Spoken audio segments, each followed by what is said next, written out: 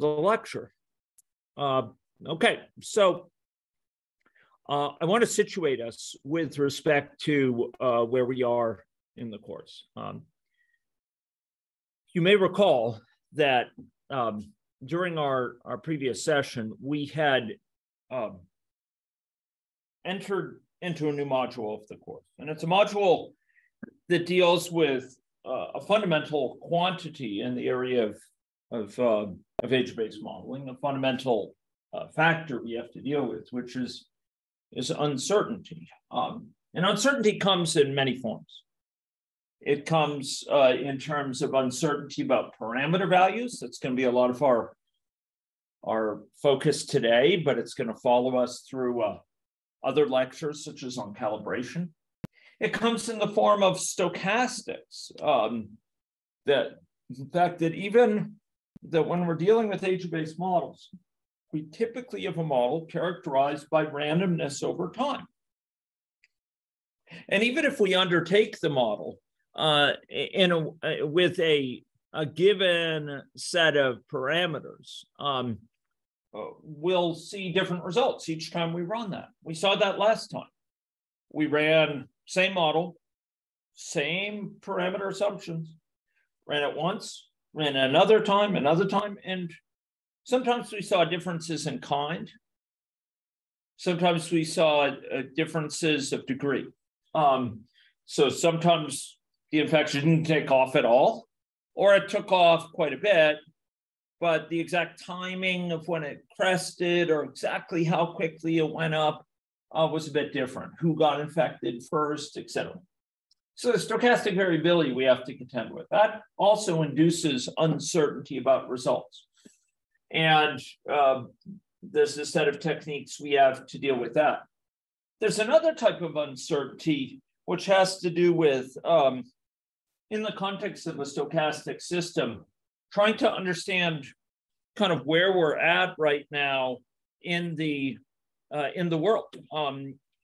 Given that the system may exhibit a wide variety of possible evolutional kind of trajectories. In other words, it can evolve in different ways, even given the same set of parameters.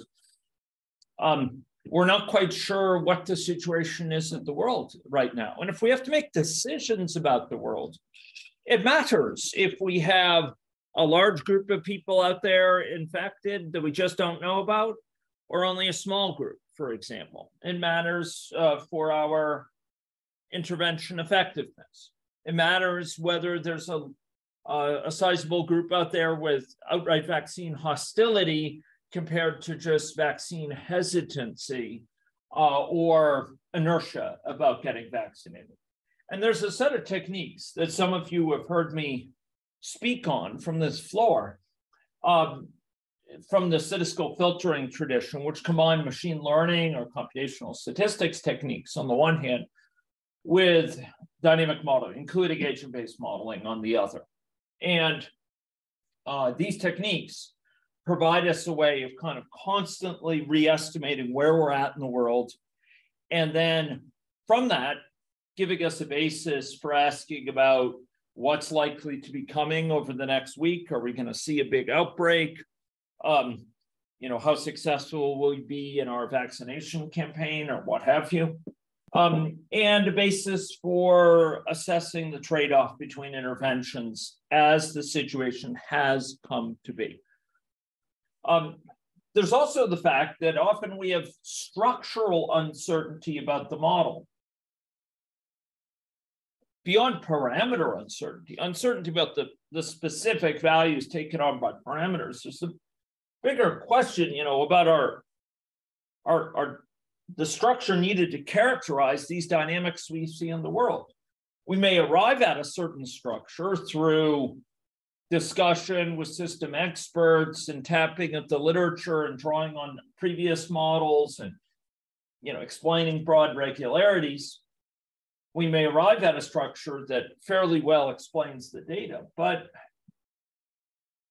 often there's questions about whether that structure might need to be changed or updated in the light of the newest variants.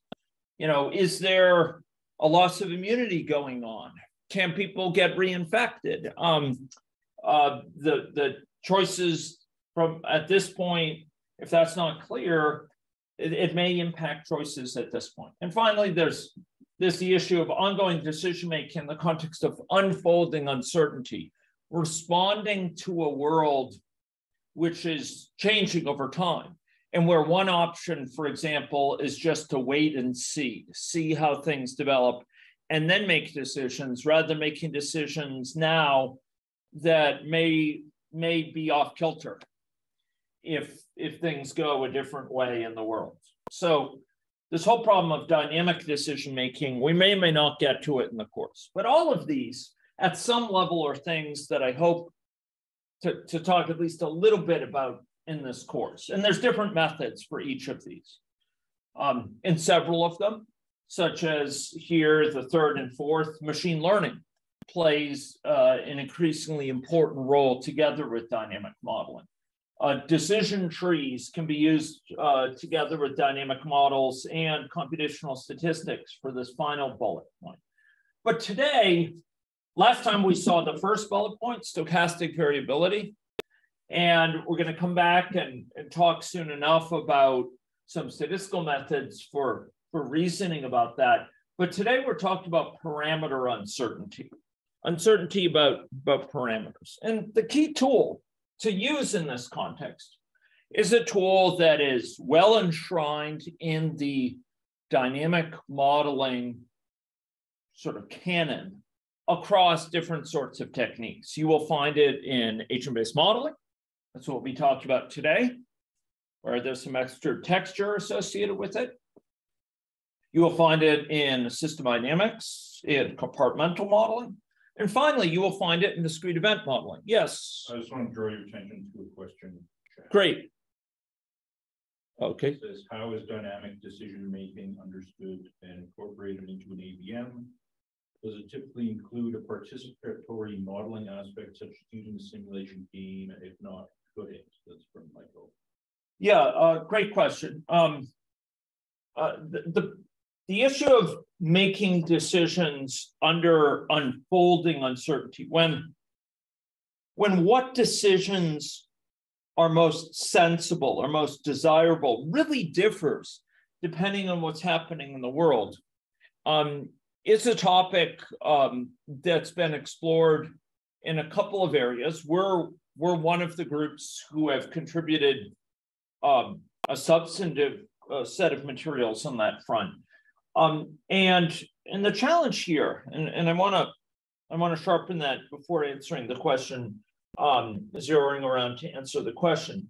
The challenge here to sort of clarify what I mean by dynamic decision making is that, often models, agent-based models, compartmental or system dynamics models, discrete event models, often they are used in a reflective fashion to assess, to investigate and evaluate the trade-off between different choices that we have. And so we might have a portfolio of possible interventions, and we or a set of possible alternative interventions. So we evaluate each. Maybe we combine some into portfolios that we combined in tandem. But often the idea with these models, outside of the context of this last bullet point, is that we're using the model as a lens to understand the trade-offs between interventions so that we can decide most judiciously which intervention is the best match to our needs. The problem that the problem that's brought to us by the challenge of dynamic decision-making is, what decision is best to make? What's the most judicious decision? The identification of that depends on the circumstances in the world outside of our control. It may depend on whether or not, a recession occurs, or whether or not there's another wave of the pandemic. It may depend, in the context of West Nile virus, where we've applied these techniques, whether there's a hot and dry summer, a hot and wet summer, a cool and dry summer, or a cool and wet summer.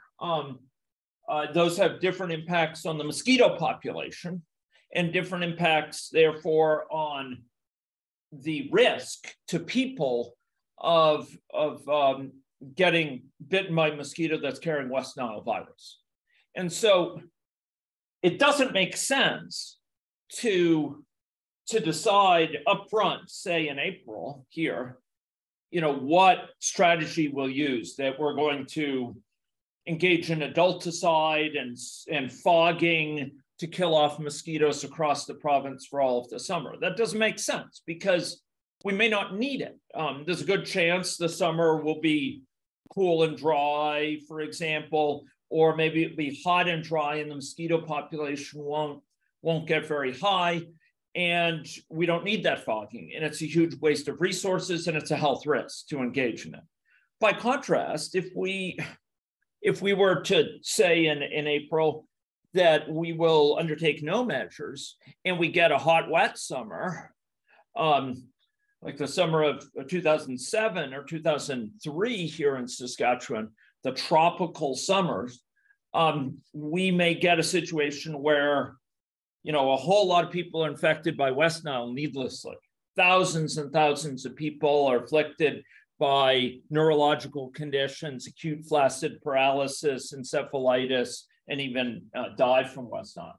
And so what decision it's judicious to make depends on the world, which we don't have control over. And there's a need for a staggered approach of undertaking action, evaluating the consequences, evaluating what card the world has dealt us, and then making another incremental decision and making these successive decisions as we regard the world's uncertainty unfold. And again, one of the decisions is wait and see.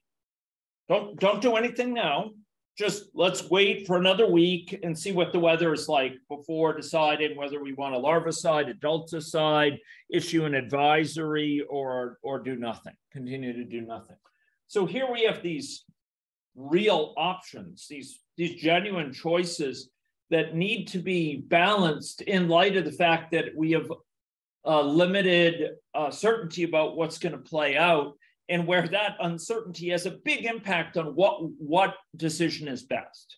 And so here, this is interplay between observing what's going on in the world and these stochastics we don't observe, we don't control, and taking action. So techniques in this area benefit from two broad spheres of tools that we're both most familiar with. And maybe I'll say three, because one is a more general process related to Michael's question. So Michael asked about participatory approaches. And I would say that one of the most key needs for responding to this is indeed participatory in a sense. It's getting together stakeholders on an ongoing basis to reflect on what's happening and make decisions in light of the evidence and in light of what the model is showing for the next little bit. So you have this model that's constantly being updated, and you need people to be re-examining it, say, every week. And that's exactly what goes on here with our Bug Busters meetings during the summer, is these weekly meetings to reflect on the West Nile situation, the mosquito situation, deliberate the alternatives, and where models can be key enablers for asking what if questions to determine how do we balance this health risks of adulticiding, for example, with the health risks of doing nothing, and how does that compare with engaging in larviciding, which will help some weeks from now, but not immediately. So here, bringing people together, engaging them with the model, having those discussions on an ongoing basis about the full situation is absolutely a key component of this making decisions there. And it's a human element. It's not just the model, it's the modeling process of ongoing deliberation. But there are two key constructs that are really helpful here. And again, I could expand on this in a separate lecture if there's interest in this group. I have lectures in this area that I've delivered, but there's two approaches to modeling that are really helpful here. One is to integrate modeling, dynamic modeling, with a type of, it's not dynamic modeling, but it's modeling that's very common, particularly in the risk analysis area, and it's decision tree modeling, where you have decision trees. Decision trees explicitly indicate choices to be made. So those are the decisions, and uncertainties. There's two types of internal nodes on the decision tree, two types of kind of branch points on the decision tree that are different from each other. And then the leaf nodes, the sort of endpoints of the tree, are consequences, outcomes for all these different circumstances. And it turns out that using age-based models or compartmental models or discrete event models with decision trees is highly efficacious for reasoning about this choice under uncertainty, because often the most desirable strategy here is not a static strategy. It's not a strategy of making one choice now and sticking by it through the summer, that we're going to larvicide all summer. No, it's an adaptive strategy. It's a strategy that nimbly adjusts what to do based on what's observed in the world. For now, we'll do nothing. If the weather starts trending up, we'll issue an advisory. If it continues to trend up and we're starting to see more than a certain prevalence of West Nile among the tested mosquito population, then we will undertake larviciding. Otherwise we will wait and see for another week. These sort of strategies can be diagrammed out in a decision tree, and the decision tree can be interwoven with a simulation model in a way that's very powerful and very practical. And so you evaluate this whole series of choices and events over time in the simulation model. And an agent-based model is very favorable for this because you can capture quite detailed policies, geospatial policies, say for West Nile virus. You can also capture the stochastics in a very suitable fashion, and decisions. It does require in the model being very clear about where decisions impact it and where there are uncertainties. But a second method for engaging this turns out to be based on computational statistics and machine learning in the form of particle filtering. And here you're again estimating the current situation on an ongoing basis, saying, okay, given where we're at, given the likely situation out there in the world with some uncertainty, some distribution about it, what intervention is best now? And you're constantly reevaluating your intervention choice given where you're at.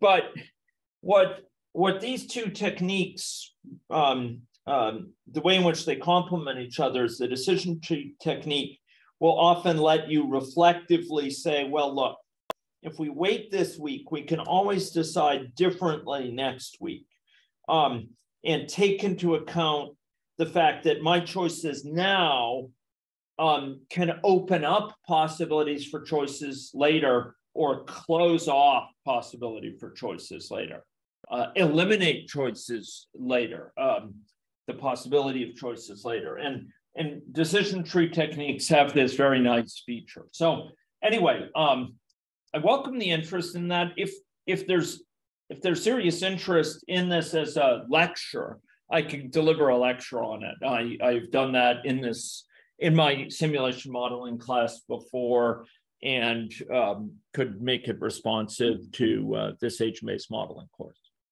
So thanks. I hope that's helpful. Okay.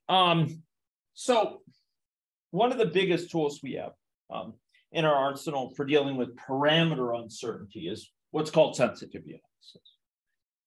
And there's a whole swack of different types of sensitivity analysis. Many, but not all of them are shown here. So we can broadly distinguish sensitivity analyses, taxonomize them, according to several different axes or dimensions. Whether they involve just one parameter, we're uncertain about one parameter versus multiple parameters at the same time, or several parameters whose values we're trying to assess. Whether indeed we are looking at parameter sensitivity or structural sensitivity, where we're trying to assess how contingent is my model output on the structure I'm assuming in the model. The types of variations, so whether we're assuming fixed values for parameters or whether we're engaged in what's called Monte Carlo draws for parameters, where we draw them from a distribution. We have, instead of systematically varying parameters, say in a grid, increasing this parameter by 0.1 every time and that parameter by 0.05 or something like that. Here with Monte Carlo, we're drawing both of them, say, from a distribution, either univariate distributions, one for each, or multivariate, joint distribution. We're drawing each from this joint distribution. And finally, there's the question of, okay, to what degree are you just drawing one value and using that for the entire simulation versus you're drawing a new value over time. You're taking into account that contact rate may differ over time, or people's perception of risk differs over time, or people's vulnerability to stigma differs over time. So sometimes you want to capture kind of stochastics with respect to parameter values. All of these are types of sensitivity analyses that are performed. And I'm not going to talk as much about model uncertainty here, but structural uncertainty about this situation, to sort of test how much our conclusions from the model are contingent upon, hang upon the structure we are assuming for the model. I'll come back to this a little bit at the end of this lecture. But this is often an important question in the background, and often on the part of decision makers, those who are model knowledge users. This is a big question, right? Because they want to know, well, these results you're giving, I mean, would they be totally different if you assumed, that there are fewer asymptomatics out there, or that asymptomatics transmit less, or what have you? No, that would be not a good example. But if you assumed that people can lose immunity or secure no permanent immunity, to put it another way. So we're going to focus a lot of our discussion here on static analysis, static sensitivity analysis. So here we're investigating possible parameter values. So we're trying to assess how model outcomes, and I use that word decidedly because it can mean quantitative outcomes, but it may also mean trade-off between policies. How much does the choice of this parameter not only affect, say, the number of infected people as we'd expected over time? Maybe it has a big impact on that. Maybe this other parameter has a small impact on it, given where we're at right now. But sometimes our interests are more in how much do these parameter uncertainties or our possible values this could take on, how much of them really change the trade-off between interventions, between intervention A, maybe intervention B. We'll come back to this point on a few times, but first I want to get us hands-on. I want to enliven this a little bit by looking at an example. And most of you will have this example already on your computers because you will have downloaded this one. And in fact, the next one, you will have downloaded them previously from the course site during our last lecture. And maybe even the lecture before for these. So there's two of them. One is multi-clinic and SAS hybrid saturation effects and lock-in version 2. That one we provided last time. And then there's SIRS crowding disparities version 13 with stratified protected state space. Indeed. Okay. So I'm glad that's not my name. Spelling it out on the phone would be painful. So we're going to take a look at these to illustrate this process of examining model outcomes with respect to static uncertainty, with respect to the changes in model outcomes induced by different assumptions about the parameters at the start and on an ongoing basis, just fixed assumptions. That's why I say static. They're fixed, they're pre-specified assumptions, exogenous, as it were. So let's load those in if we could, okay? Let's start with multi-clinic SAS hybrid saturation effects in lock-in version 2. Okay, so here we go. We're going to just recall that this model has people going through a set of states of infection, but one of the key points here is that the treatment was necessary for recovery. So people would remain infected for a long time if they weren't treated. It's only upon successful treatment that they recover from infection and go back to a susceptible state. And in order to secure that treatment, they presented for healthcare clinics. You may remember this. It's a rather visually evocative model, if I might say. And if we run it, we'll recall the basic features of the situation. But we have people in homes, and those homes are ensconced in a broader context, and some people get sick and they present to clinics for their care when they are sick. But in the meantime, they may be spreading the infection. And we have healthcare worker utilization on the top, and then we have the number of new infections here. And there is a chance that the infection will die out before it takes off. And last time, our focus here emphasized the different stochastic outcomes that could come from a given assumption of parameters. But today, our query is different. Today, we're going to be talking about the ways in which these outcomes are contingent upon the particular assumptions we have for parameter values.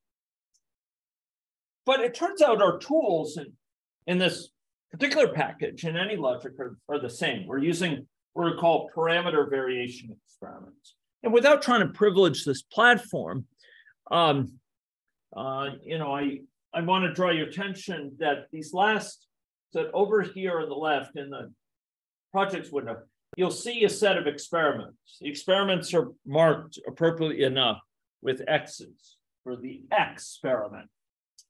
And the final 3 of them have a little kind of tick mark that, it looks like various ticks. It's kind of a triangular shape. Each of these distinguishes it as what's called parameter variation experiment. So over here on the right. Now, last time we had run the stochastic sensitivity analysis. And here we ran the model 100 times, count them. But for each time, we just ran it with the same parameter vector, the same assumptions about what values different model parameters took on. each parameter had a totally defined value as given here. Population size, the count of homes, the probability of treatment success, the fraction who are initially infected, contacts per day, et cetera. Those were all fixed. And yet, there was some uncertainty induced as a result, as you may recall.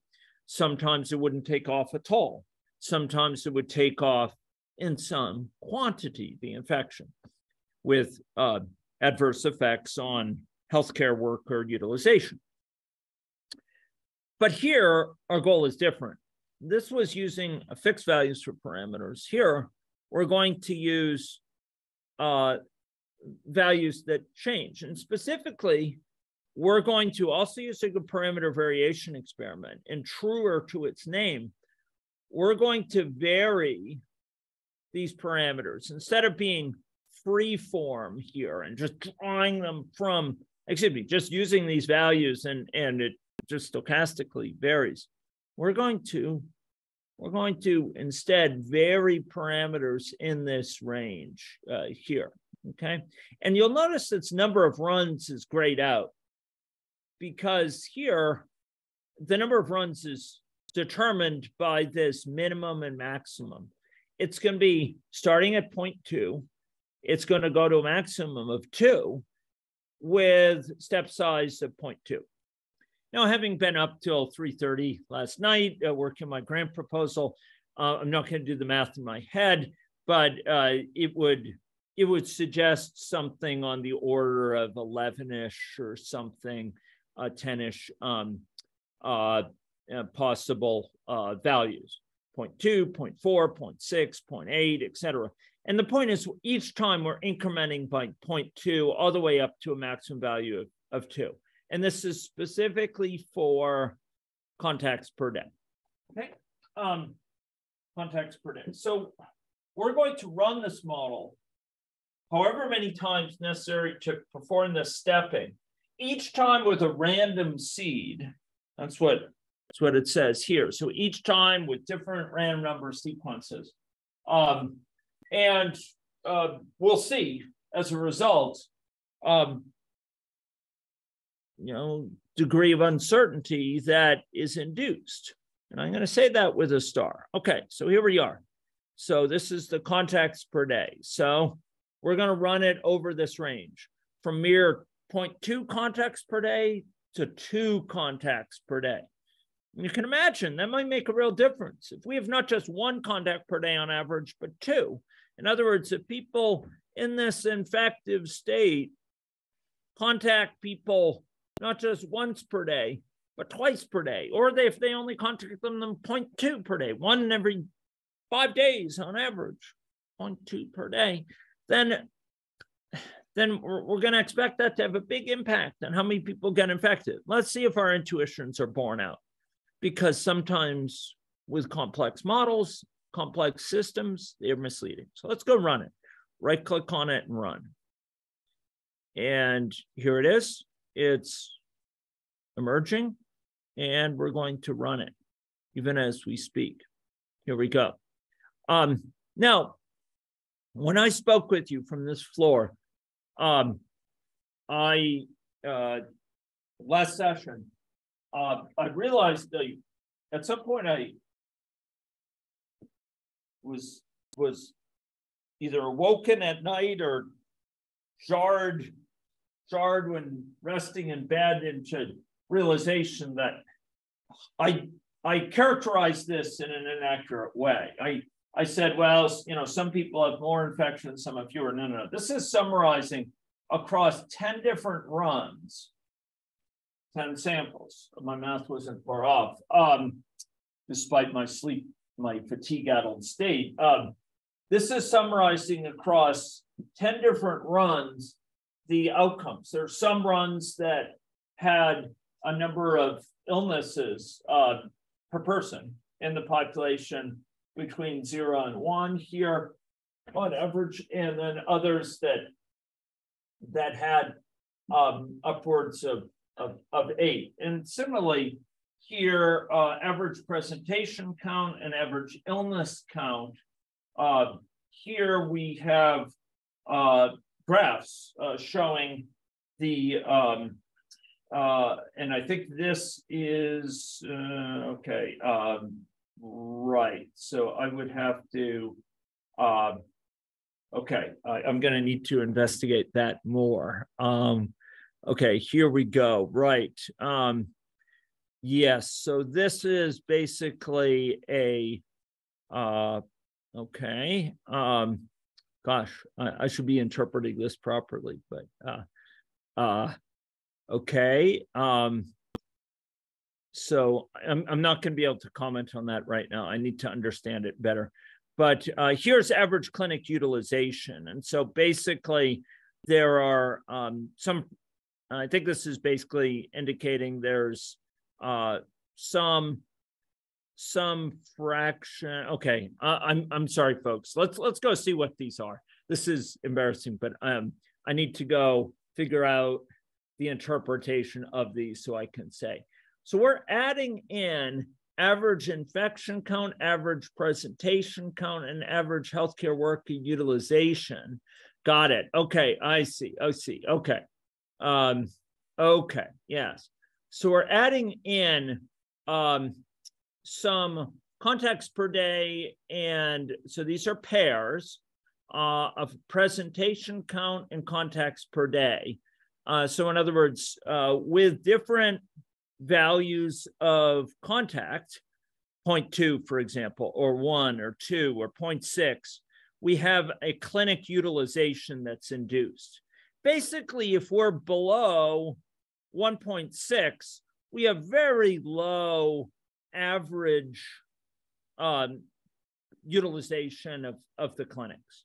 Up to about 1.6, our average utilization for the runs that were performed, which was one run here for each of these values of the parameters, we got out an average clinic utilization over the entire runtime. And for all below 1.6, it was basically almost zero, very little utilization. Once we get to 1.6 contacts per day, the situation dramatically changed. We hit a tipping point. And now we're getting massive clinic utilization where the clinic is totally matched, its capacity is exceeded, it's maxed out. Okay. Similar here with illness count and presentation count. So here we have different values for the contact rate. And this is the average number of times in the population people presented for care at the clinic, or a number of times they've been ill. And what we see is basically there's this point, 1.6, in the value of this parameter, this contacts per day, this parameter that we're varying. When we hit that point, ba-boom, we get a totally dramatically different situation.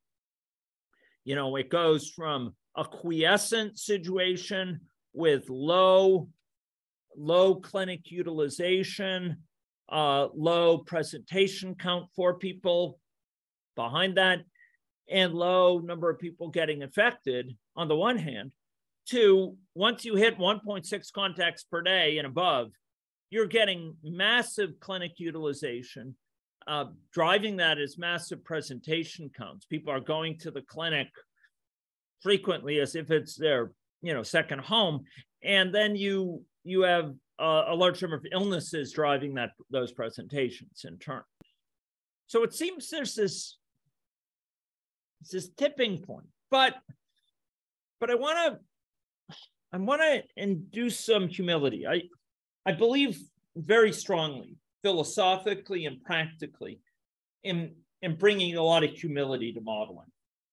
Models are human creations. They emerge from a human theater, and they are fallible creations. They are learning tools that help us, advance our learning, but they are not the truth of the situation. They can more quickly debug our thinking about the situation, but ultimately they're one of many things we need to depend on.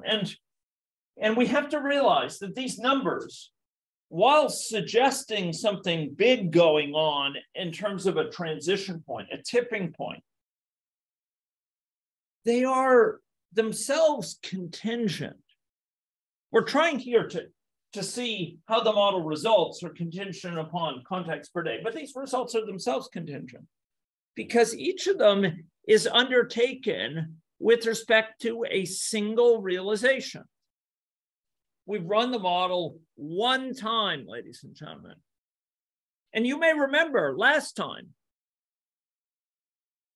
from this very floor, I walked you through stochastic sensitivity analysis, and we ran this together.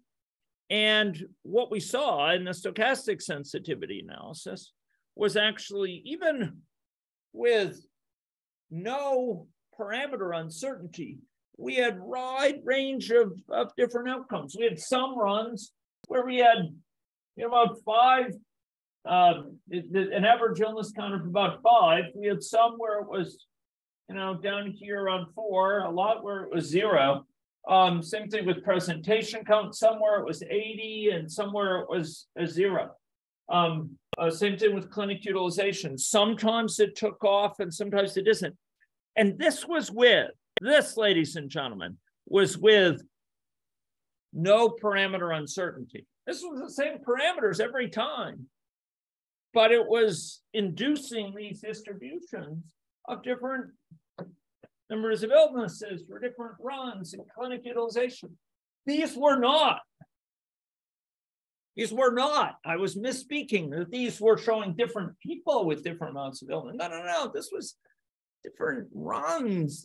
These were just running the model different times. It had different average number of illnesses by the end of the model that had occurred.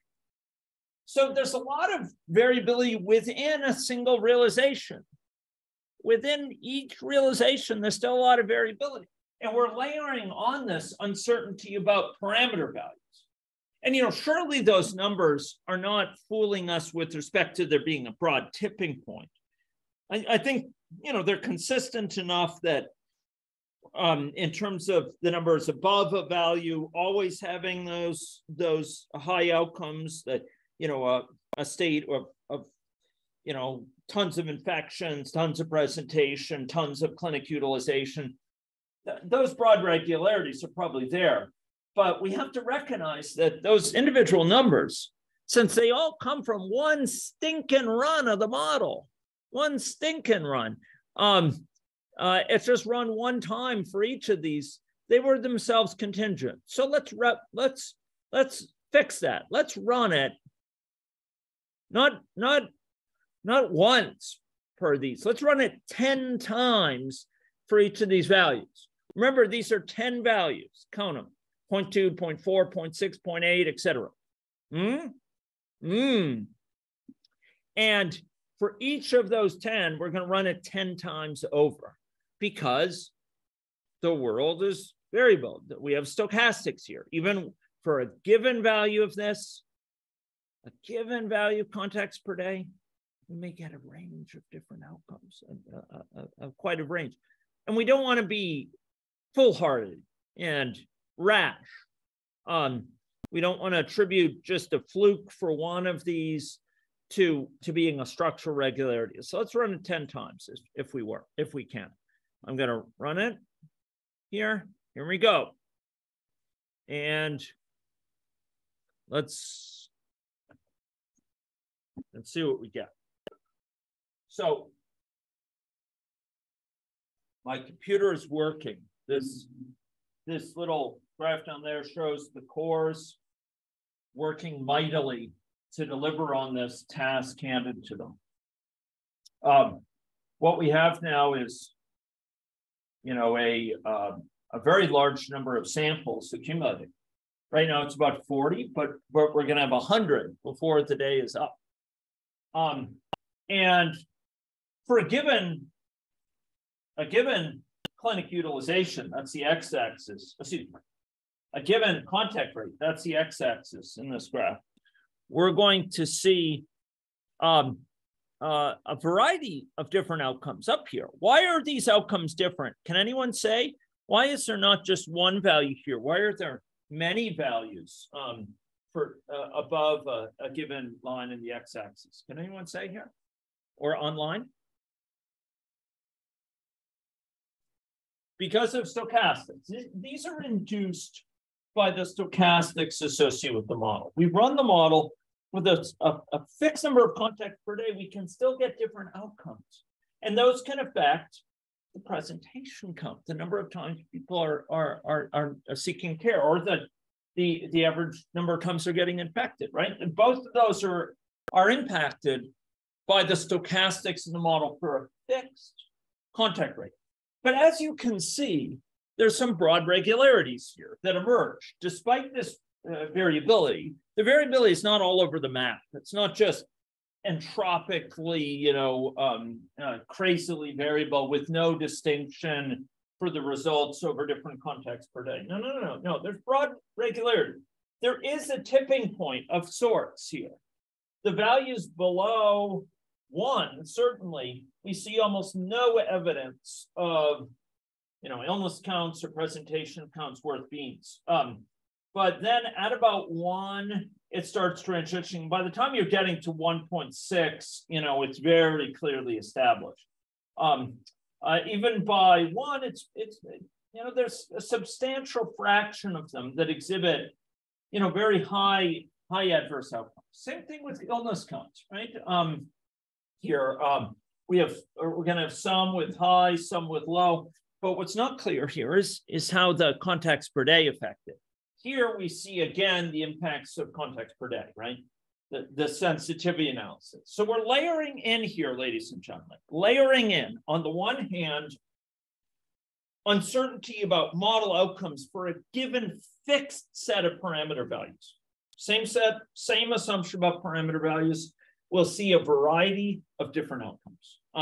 That's what we saw last time. That was our focus during our last lecture.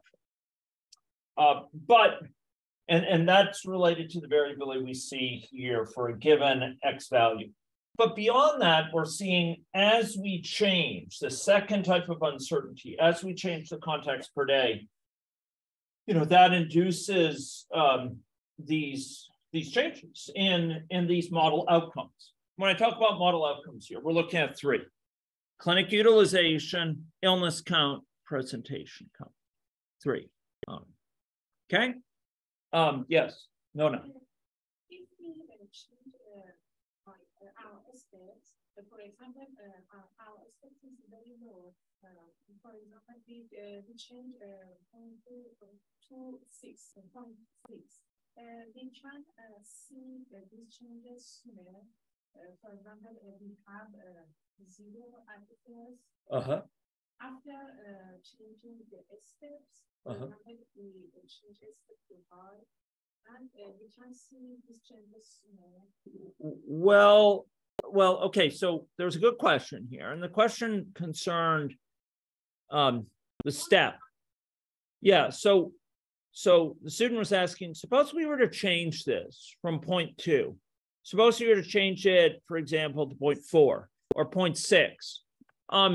All that would do, if we change this to 0.6, so remember, because this is 0.2, we are transitioning from this minimum to this maximum with steps of this. So with 0.2, it goes 0.4, 0.6,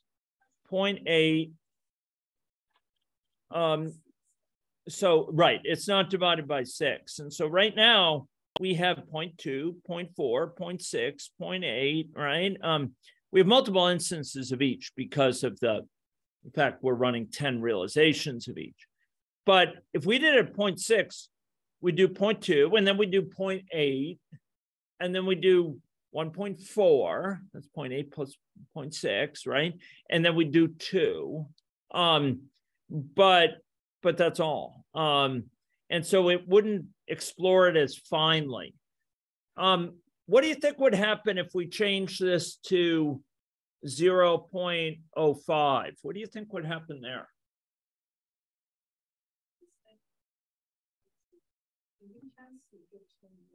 Well, I mean, it's not going to change the shape of the underlying curve. What it's going to be doing is it's going to be allowing you to explore this with greater resolution, as it were, greater detail, allow you to explore the shape of that curve. So we're running it here.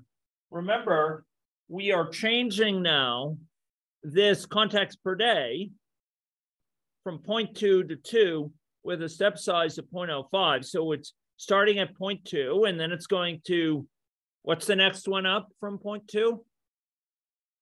Could someone speak? 0.25. And what's the next one up from that? 0.30, because each time it's adding 0.05. So it is exploring this curve simply on a finer grid. It's more fine scale.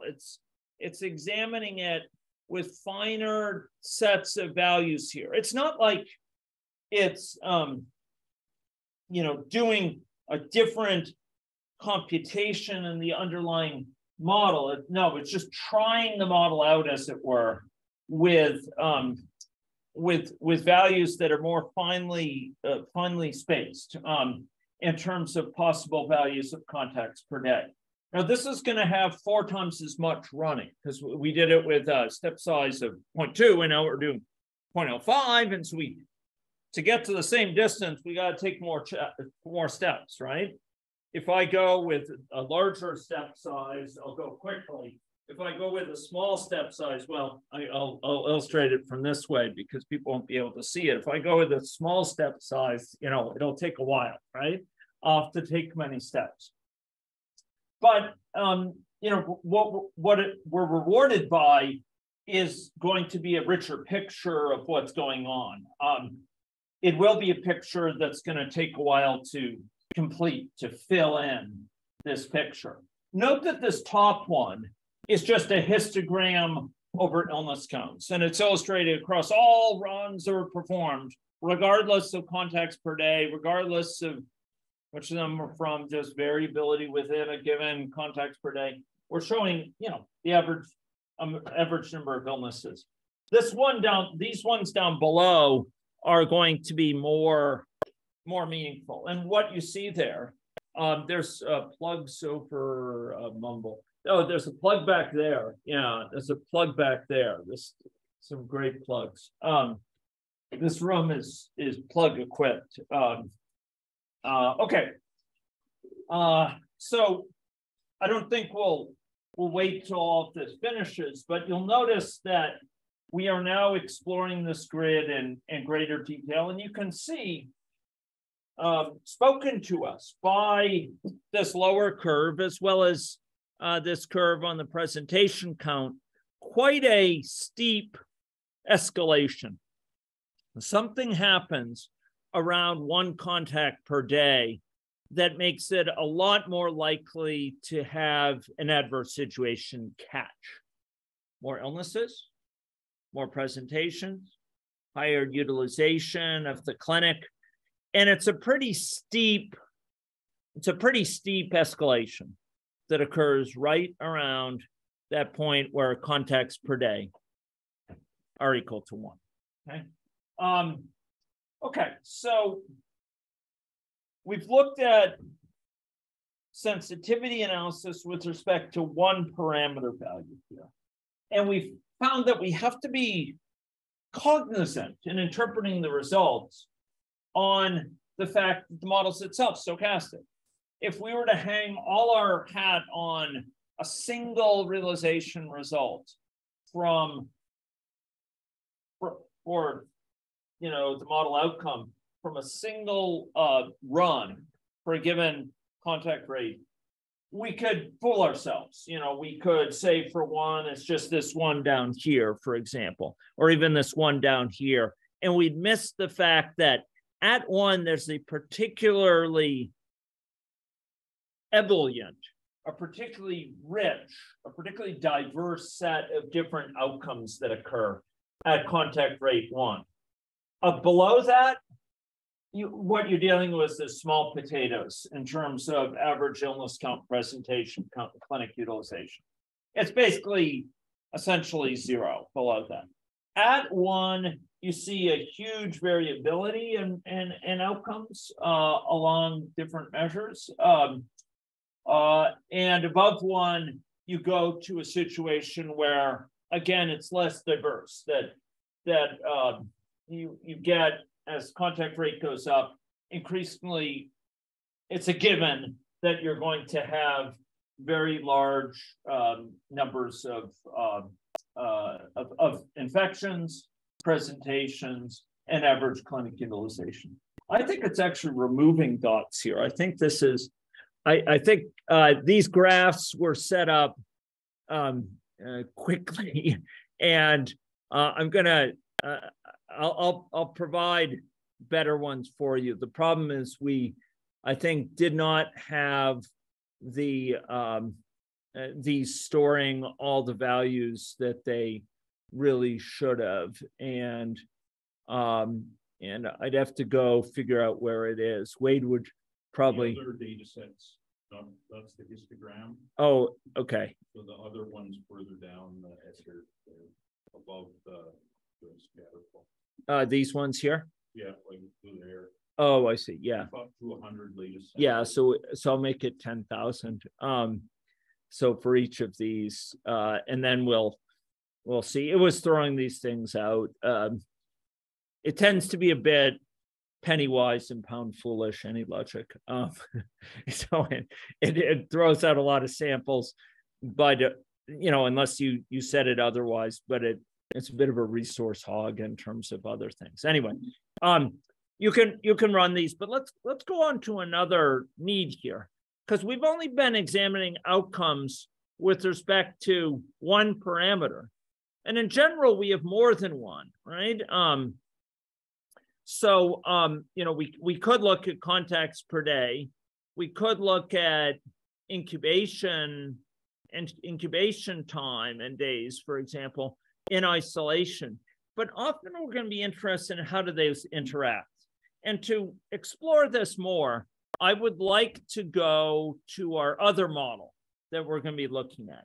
I'm going to leave this running because I'm interested in showing you the results. But we're going to go to this other model. So you could close this one. I'll leave it open. But the other one is this model, SIRS crowding disparities version 13 with stratified projected state space. Okay.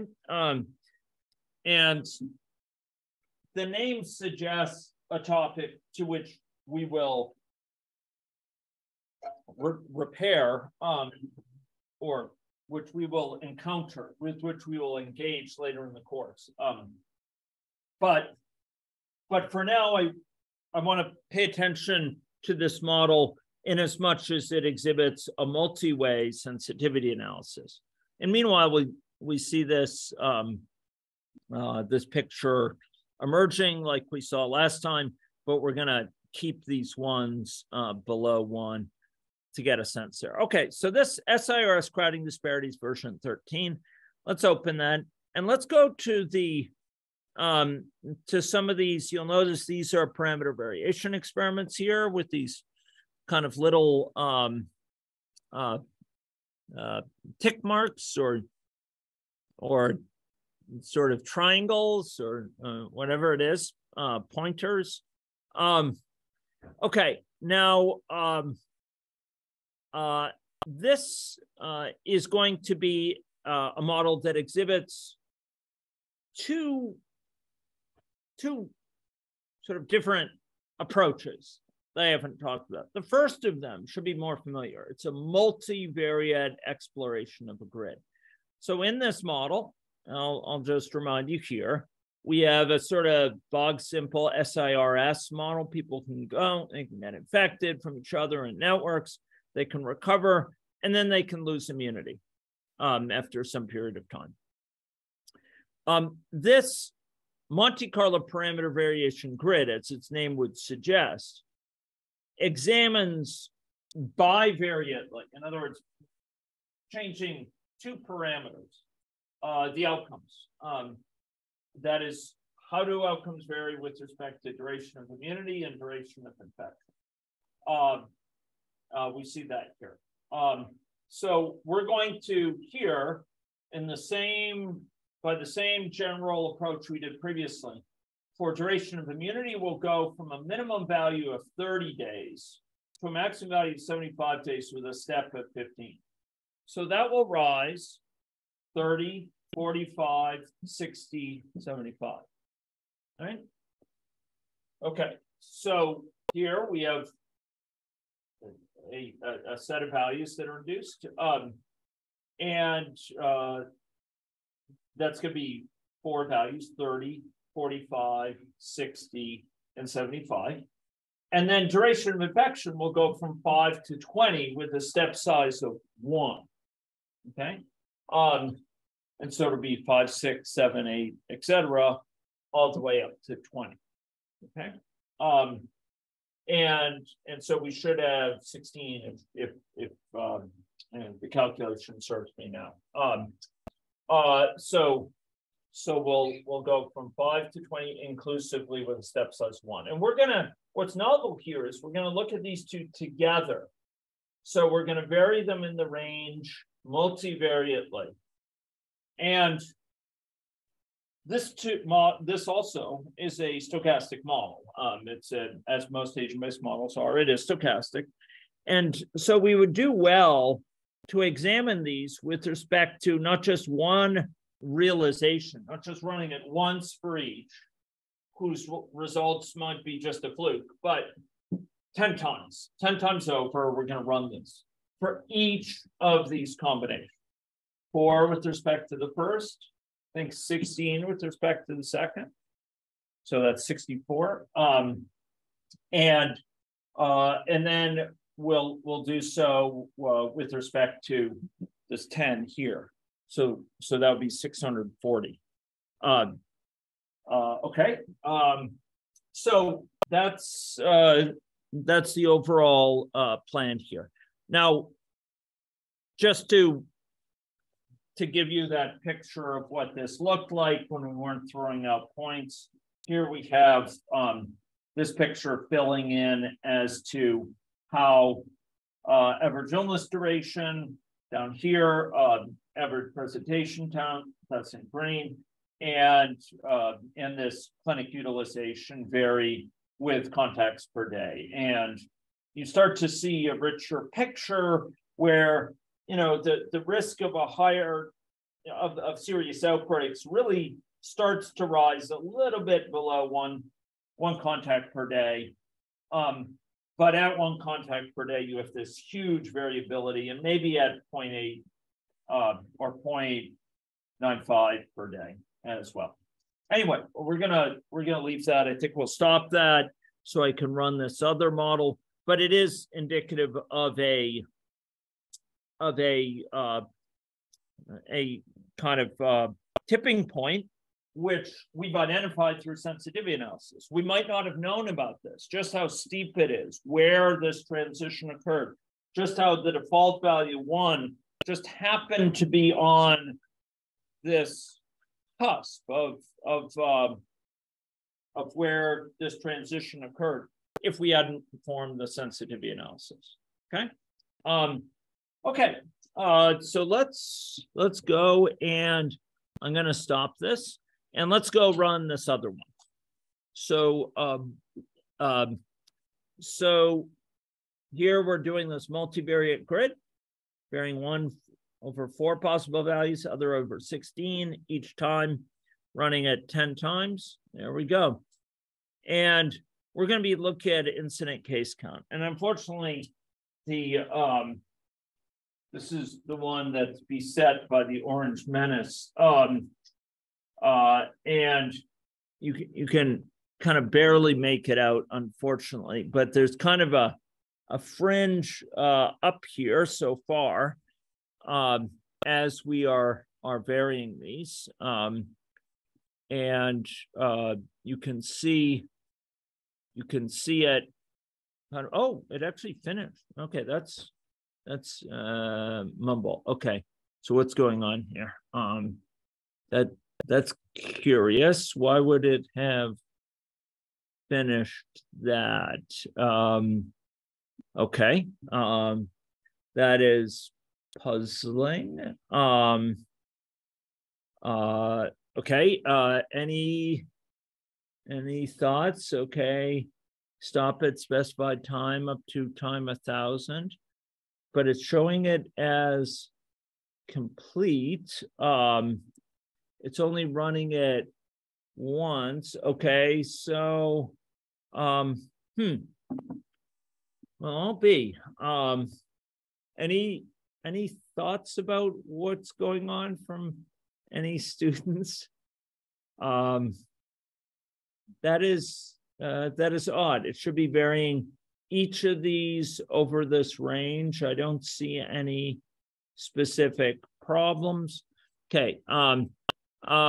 Students seem to like it when I debug things, so I'm going to debug this. So we're going to try a parameter variation. I'm going to copy this and I'm going to paste it. And one good principle when you're debugging things is copy so you don't screw the original up as you try to poke around and figure out what it is. I'm going to say univariate, Monte Carlo parameter variation grid, and I'm going to change one of these to be fixed. Without prejudice, it'll be this duration of immunity. There we go. We're going to just change the duration of infection from 5 to 20 with a step size of 1. And we'll try this, and let's see if it,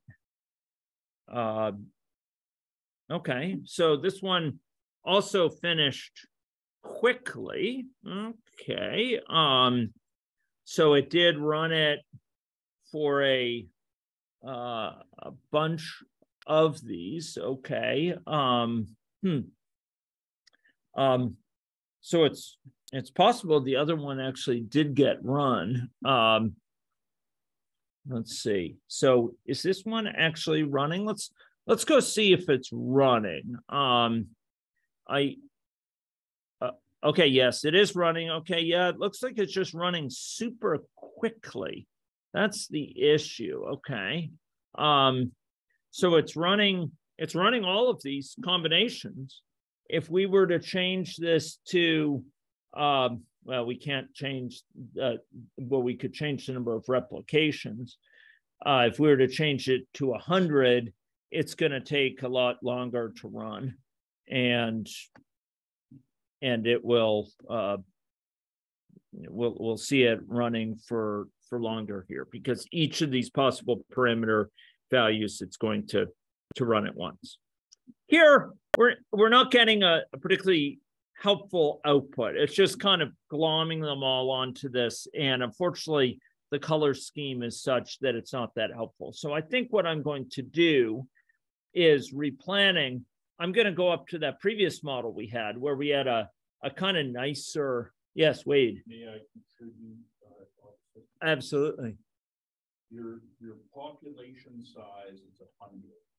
Uh-huh. Grid, while as the other baseline, the baseline is 1,000. Got it. Okay, and this is 250 and large. Okay, yeah. So that could be certainly a contributor to it. So thank you. I will go change population size to 1,000. Thank you. And each of those will have more substance. But I think we probably want to get to the other model anyway, because this one is just not very effective at visualizing the results. Oh, but now you do see, well, you can't see it that well, but on my screen is kind of a bit of a band up here of orange. Just it was visible more before, and then a low one down here indicating infection that didn't take off. But because it's more effective, I think I'm going to look up here, and I will combine these two. So contacts per day, sensitivity analysis, and incubation period sensitivity analysis, we're going to combine. So incubation period goes from 0 to 21 days with a step size of 1. I think I'll change it from a minimum of 1 to steps to 21 with a step size of 1 contacts per day. So I'm going to copy this. I'm going to paste it in here. And I'm going to say multivariate. There we go, multivariate, good. And I'm going to make an incubation period. The incubation period in days go from 1 to 21 with a step size of 1.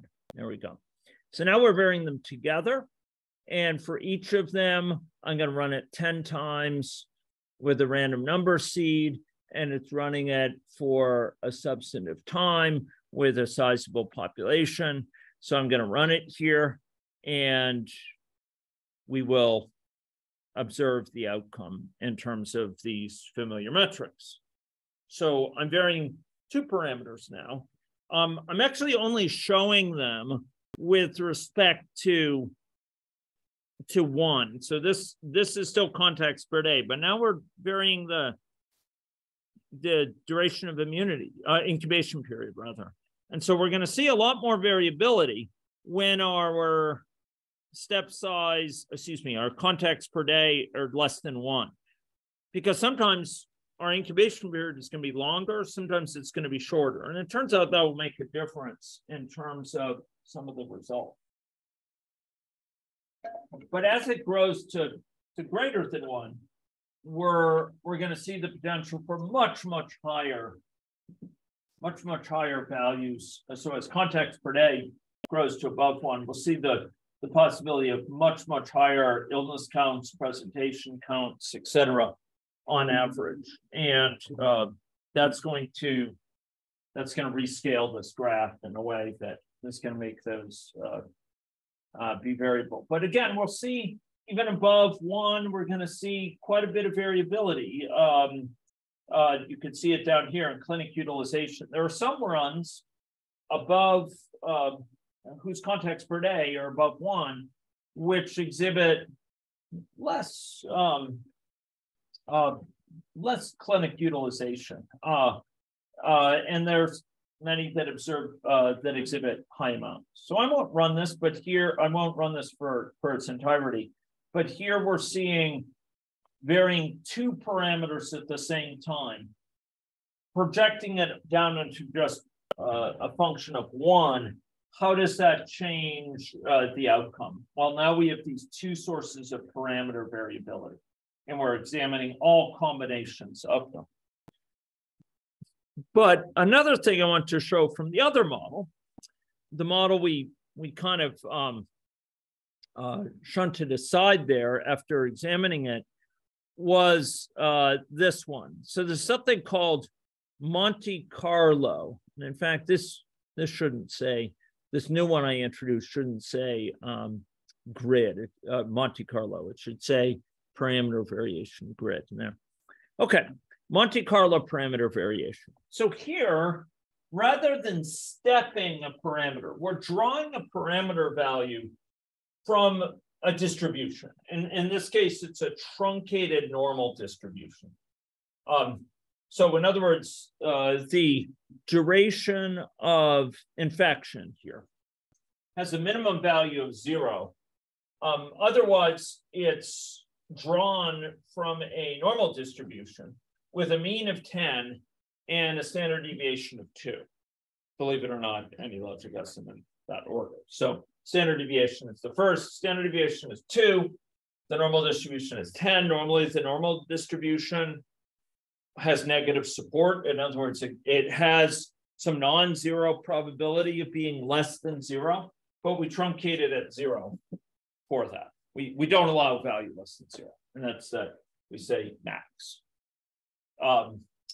And so if it's less than 0, the max of 0 and this value less than 0 will be 0. By contrast, if the draw from the normal distribution is more than 0, we'll use that value. If it is 0, get 0. Okay. So here we are examining the consequences of running this model with uncertainty about this parameter. We're varying this parameter, duration of uncertainty, duration of infection. But instead of systematically varying it over a grid or over fixed interval by stepping it by a certain amount, stepping about by 0.2 every time, from 0.6 to 0.8 to 1 to 1.2. Instead, we're drawing its value from a distribution, and then we are observing the induced distribution for the model outcomes. So let's see that if we could. Because this is such a poor visualization, though, I want to take this, I'm going to double click and copy it, and we're going to transport it to the model above, because this model gives us such a better way of sort of showing this. So I'm going to take this incubation period per day, context per day, and parameter variation, and I am going to copy it. Actually, I'm going to copy the one which we already changed to have a larger number. We already did it. Okay, so I'm which one did I do it for? Was it stochastic sensitivity? No, it was one of these.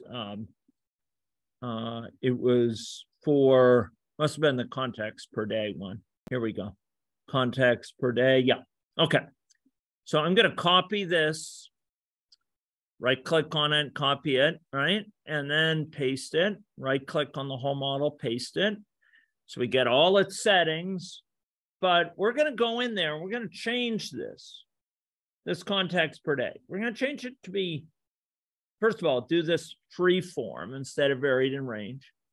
We'll tell it to run it for 100 draws of parameters.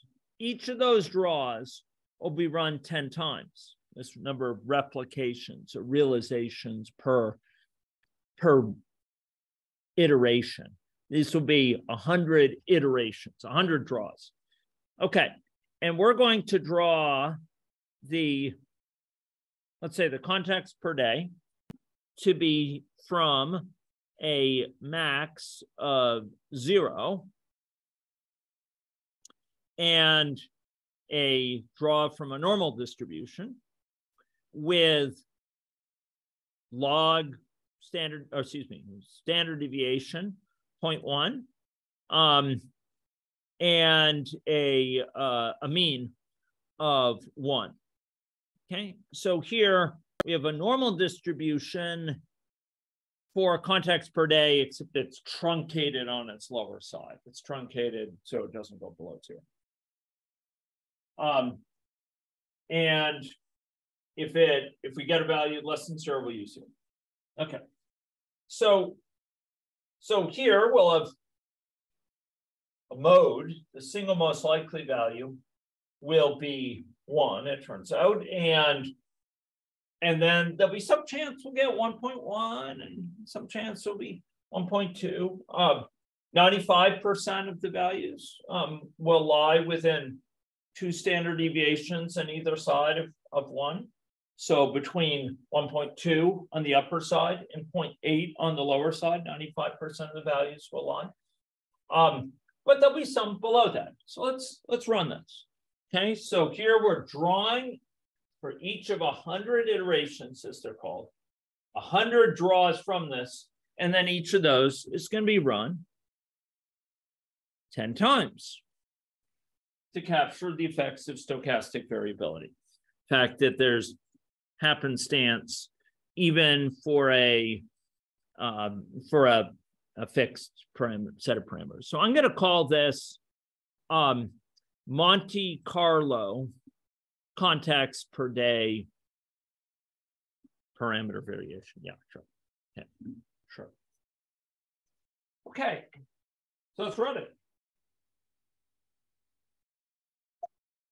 We're giving you a good run for its money every time with a stop time of 10,000, folks.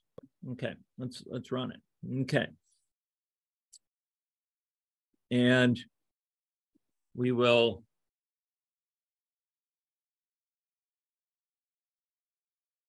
And we are seeing the graph here. This again is an XY plot. The one is above is just a histogram, not as interesting.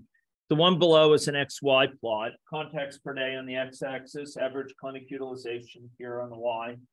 And now we're drawing these values of contacts per day from a distribution. You can kind of see they're more peaked. They're more common in this kind of range between about 1.1-ish and 0.75 or something like that. We're seeing a lot of them, but there's also some, 1.2, kind of as you'd expect if they were kind of normally distributed, truncated normal. But you'll notice that these ones that are further out to the right, higher clinic utilization, where we're drawing it from a value that happens to be higher, they have of contacts per day, they have higher clinic utilization, right? And they have higher average illness counts as well. So the average presentation count is also much higher here. So we're getting induced distributions on the outcomes. So you could say we fed in a distribution for contacts per day. We kind of fed that into the model, and out pops a distribution on average presentation count, for example, with some values being higher and some lower. A distribution for average clinic utilization, some higher and some lower. And what we see is that it's exceptionally sensitive in this region around 1. You know, if the contacts per day is well below 1, it's really not that sensitive to a small change in that. But around 1 and a little bit higher, it tends to really escalate in terms of the dynamics of the situation. We get into this mode of being topsy-turvy, a huge number of people getting infected, needing care, presenting to the clinic, and maxing out the clinic, people going home without being seen and infecting them. The average illness count here is reflective of this transition, as is this presentation point. So this pattern was hidden in this model. This is an emergent pattern, just as much as patterns over space or over time or over networks. There was this latent potential here. Sensitivity analysis allowed us to identify it. It allowed us to look as we alter parameter values, how does the model respond? And we've identified a tipping point. Where there's this qualitative change from one mode, kind of a low clinic utilization, fast treatment, low number of people staying infected for long, low number of presentations, low numbers of infections. On the one hand, to a situation of constant firefighting, having massive numbers of people getting infected, needing care, going to the clinic, waiting for long times, balking, etc. A qualitative difference revealed through sensitivity analysis. Sensitivity analysis can help us identify these latent tipping points. They can help us identify these parameters where it really matters. You could be excused for wondering, which other of these parameters, like the incubation period of duration of infection, might or might not have such tipping points with respect to them. Okay. So we've explored some aspects of the AnyLogic interface. One thing I didn't really stress, but is explored by another model, this SIR agent-based calibration, is the fact that as we vary parameters, what it's inducing is different trajectories of model outcomes over time. I'd invite people to follow this. I'm not going to open it up now for lack of time, but if we were to run this model, and I give some suggestions here for this. Like make a modification for the average illness duration, putting it in a certain region, and varying it in a range, and viewing the outcomes. What you'll see is as you vary that parameter, systematically you'll tend to get more infections as you have a longer average illness duration. The dynamics of the infectious population over time, the count of infections, is reflective of changes in the parameter. As you have a larger illness duration, you'll tend to get a higher peak and then a longer time until it really dies down. In the slides, I examine multi-way sensitivity analysis. Now, what we'll talk about next time is a big challenge that comes up here. We've seen this for 2 parameters, but if you have 3 or 4 or 5, you're going to have this combinatorial explosion of possibilities. And you can go at that in a brute force way. There's nothing to prevent you from running it overnight as you're varying parameter values. But it's often helpful to really explore the space judiciously, to think about using some other techniques. And there's really 3 techniques that can benefit us in this regard. Dimensional analysis allows us to reduce the number of parameters that we need to vary. We might go from 5 parameters to 2 that we need to vary, to dimensionless parameters. There's another set of techniques based on Latin squares and based on orthogonal arrays, which basically judiciously select combinations of parameter values to undertake. And the idea here is you can undertake the analyses with fewer possible combinations and more thoughtfully chosen combinations, and examine the outcomes with respect to those, and spend more time reflecting on those outcomes. And then we've been just seeing now some Monte Carlo techniques, which turn out to be much more scalable as well. They're not as judicious as these techniques for thoughtfully selecting combinations or dimensional analysis, which in some ways is the most thoughtful of all.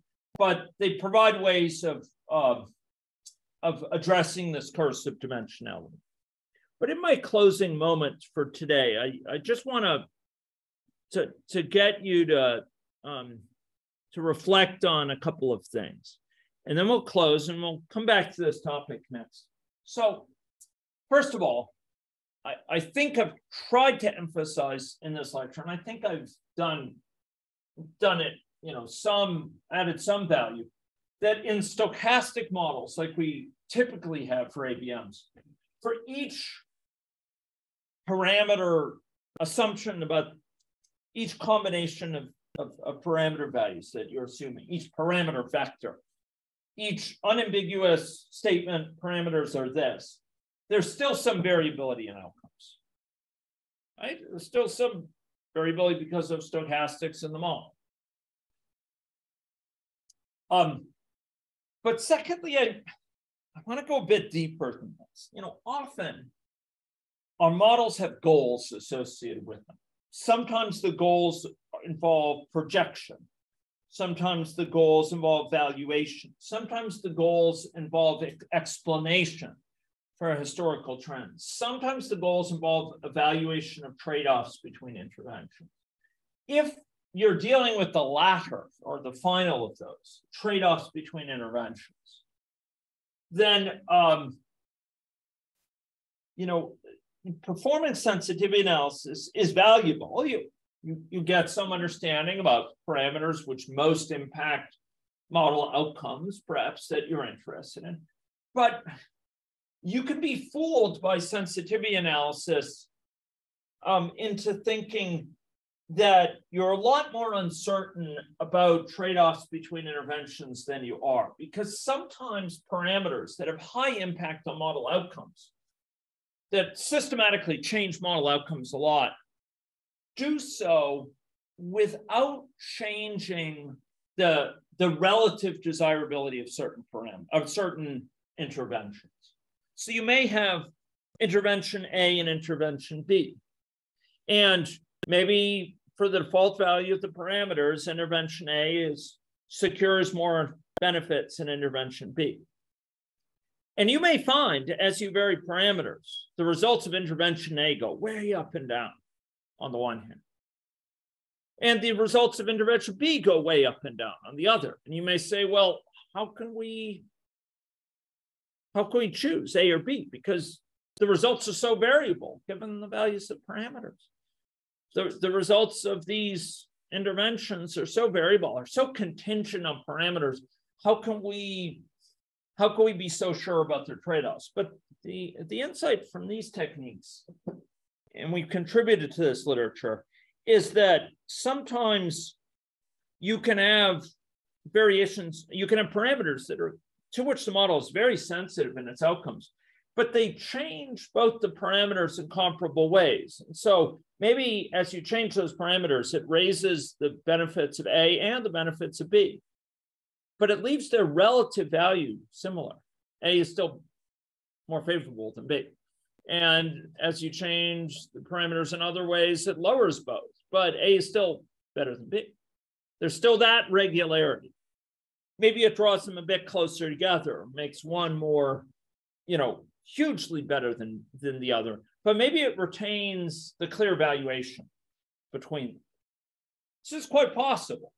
And so often it is desirable to remember your model goals when you're performing model sensitivity analysis, not just to view it as an input-output relationship between parameters and outcomes and how sensitive it is to tweaking those parameters, but to ask how much does it matter to the things we really care about.